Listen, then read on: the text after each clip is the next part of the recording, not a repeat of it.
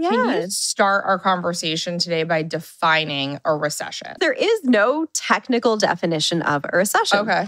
I'll unpack what that means. The commonly accepted kind of gauge of a recession is this 2 or more consecutive quarters of GDP decline. So technically, if Q2 did also come out in the negative, however far below zero or very, very close to zero it might be, the accepted kind of consensus definition is that would count as a recession. The real decider, let's call it, of a recession is a group of economists, NBER, the National Bureau of Economic Research, and they decide, they vote, was that or was that not a recession? It's never, are we in a recession? It's always after the fact when they can kind of see the fallout, see how bad things got. I know we usually say 1 month of data does not make a trend, but in this case, 1 quarter of data does not make a trend. Does not make a recession. Does not make a recession.